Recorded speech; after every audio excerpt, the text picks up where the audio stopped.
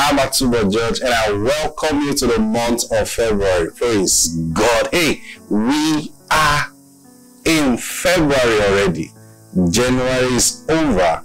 And listen, God has great plans for you for this month. Just as He's told us He has great plans for us for 2023.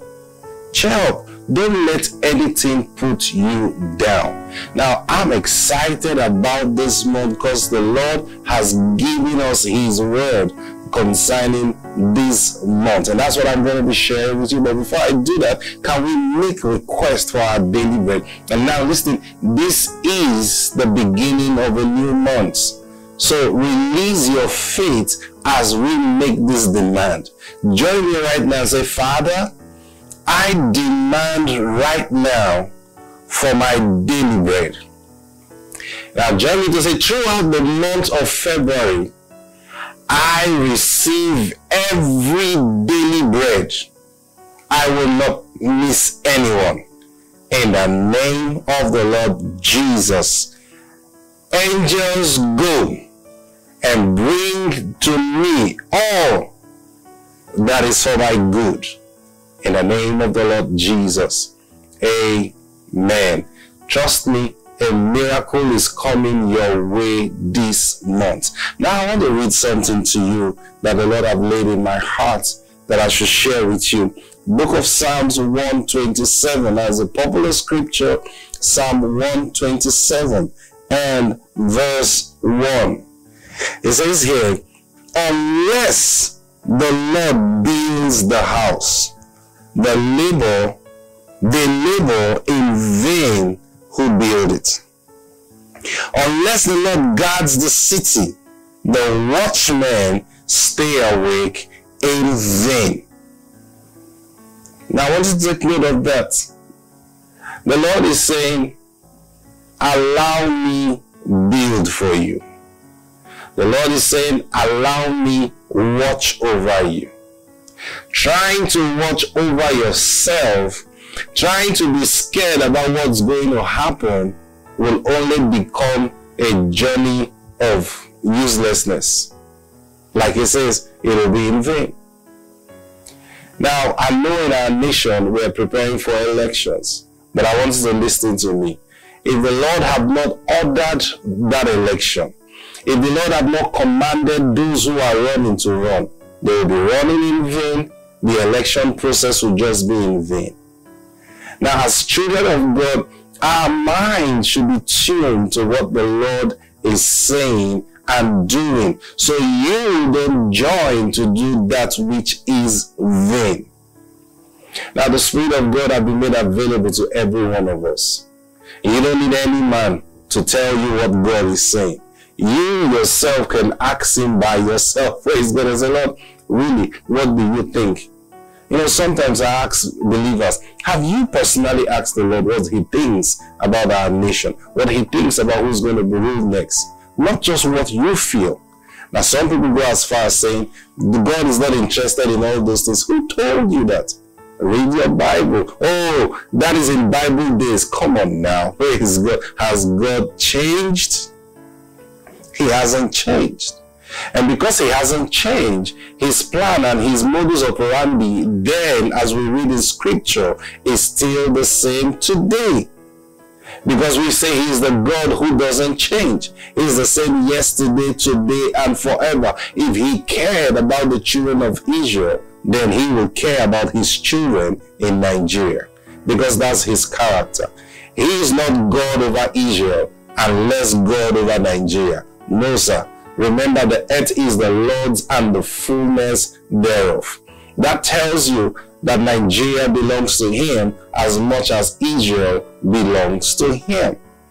We know the story of Israel because of the people who walked with God. Abraham walked with God. But then also in our nation, we have people who are walking with God.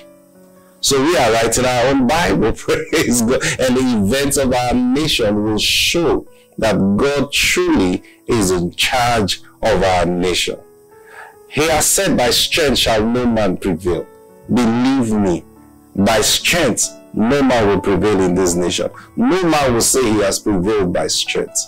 For the Lord will go forth as an army, and he will exalt his banner over us as a nation. Don't be afraid of war and news and rumors of war. Don't be afraid. But this is one thing that you must do. You must make sure that the Lord is watching over you. And don't just assume. Be certain that the Lord is watching over you. How can you be certain that the Lord is watching over you? First and foremost, you need to be sure that Jesus is your Lord. If he is not your Lord, how then do you know that he's watching over you? Oh, God is watching over everybody. Hey, listen. You can be sure that particularly you is watching over you. And that's one thing God wants you to know. That's why I said, except the Lord builds the house, they labor in vain who are trying to build it. Except the Lord watches over the city. The government cannot watch over the city. They can't watch over you. Yes, the primary responsibility of government is one of it is security. But we know time has shown to us that we don't have a government who truly can secure the nation. The security of the nation has overwhelmed them so much that they don't know what to do. Presently, I feel sorry for our president because he looked like a helpless man. And that's why the scripture admonishes us that we should pray for people in authority, that the influence of God's Spirit will rest upon them to do that which is right according to God's agenda. Listen, the people God have ordained to rule this nation after this season, they are people who must carry out his agenda. And that's why as God's children, we don't think politics, we think the kingdom of heaven. And if the kingdom of heaven is interested in the kingdom of Nigeria, then we should align our minds to know what God has said and what God is saying. Get your PVC, yes, but beyond getting your PVC, carry the mind of God in your heart. Pray. Ask the Lord by yourself. This is not a time to do a bandwagon thing. This is a time for you to ask the Lord, because the Lord is going to be working as individuals, working with us as individuals. So you seek the Lord by yourself. Why can't you take out a day to fast and pray? You yourself, not the one the church have called for, not the one your pastor have called for. You as an individual, say, Lord, I want to pray for this nation. Over here in our group, we've been praying every day for this nation. And we believe that God is going to carry out that which will please him in our nation. So we say, fear not. No matter what you hear, fear not. I'll read Psalm 91. Let's go to Psalm 91. Thank you, Holy Spirit. Now I want you to hold this scripture to your heart. It says, he who dwells in the secret place of the Most High. Take note, it says, he who dwells in the secret place of the Most High. Now, where is the secret place of the Most High? It is not a place you choose by yourself. You are called to dwell in that place. You don't just find a place and say, this is the secret place of the Most High. No, sir. You are called to dwell in the secret place of the Most High. God calls you to it. How does he call you to it? First and foremost, like I told you, he calls his own children. So if you're not a child of God, you cannot say you're dwelling in the secret place of the Most High. But if you are a child of God, if you have answered the call of God over your life, he calls you to be saved first and foremost because he loves you. He wants to give you life. Jesus said, I am come that they might have life and that they might have it in abundance. That's the ministry of Jesus. That's what you ought to receive from him. He doesn't carry with him the ministry of death. Not at all. Death is not part of his ministry. Death is not part of what he has brought for us. He died so that we may live. See, he died for us that we may live. Now we are in the living season. This is not a season to die. This is not a season to get injured. This is not a season to get hurt. But then he first of all said, anyone who dwells in the secret place of the Most High, that one shall abide under the shadow of the Almighty. This is how we keep ourselves safe. We dwell under the shadow of the Almighty. I was sharing with our brethren a few days ago, many years ago, I was traveling between Abuja and Port Harcourt. I was driving. That was actually the first time I was driving. And I think it was a day after one election in about 2007. Yeah, 2007 election. A day after the election, I was on a trip. And I got somewhere around Delta State. I ran into this mob of people. And I had seen how they had vandalized the car. And now, driving on that road, I ran into this mob. And they surrounded the car. And they were already with their axes, machetes, and things, all manner of weapons. And they were banging on the car and shouting, open this car, open this car. I had in the car 2 ladies and a young boy. And I said to the Lord, I said, Lord, everyone in this car is under my authority. And I had asked the Lord, I said, Lord, I need your help. The car was already, some of them were already on top of the car.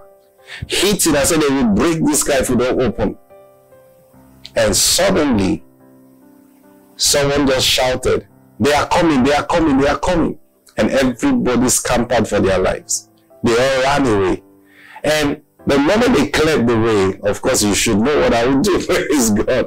I zoomed off. But then before I did, I looked through the rearview mirror and I saw something like a convoy coming far behind me with siren. I didn't hear the siren, but I saw the flashes of lights. And so I took off. I drove for a few kilometers, just push back. That whole area was just bush, main road between, what I'm talking about. And then I drove to a place where there were houses, and I got to this junction. And I said to her, okay, let me wait so that convoy will come, and then I'll follow them.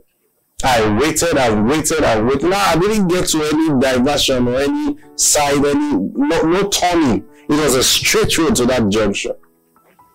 I waited, and I didn't see any convoy come.